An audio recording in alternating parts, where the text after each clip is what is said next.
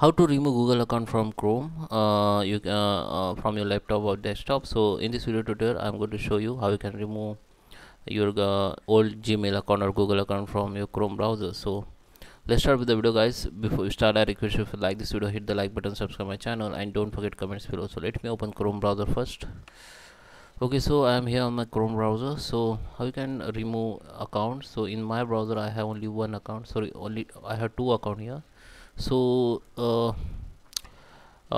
here we don't have any way option to remove only one account. So if you have email list here, so you have to sign out first every account, then come to the Gmail, then your all sign out account will look like this. Now just click on remove account and just click on this minus icon, then account will be removed. Okay, so that is how you can remove account. Okay, after remove account you can delete the history and data of this particular account.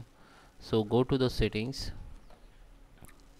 go to the site and privacy, and go to the clear data, and from here you can delete everything. Like you can select the time range, you can delete browsing data from last hours, last 24 hours, 7 days, 4 week, and all time. All time means will all everything will be deleted.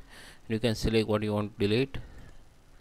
Okay, you can delete also password, autofill data, everything, and you just click on clear, then all site data will be also delete. Okay, or you can go to the cookies and other site data and go to the see all site data performance, and here you can search like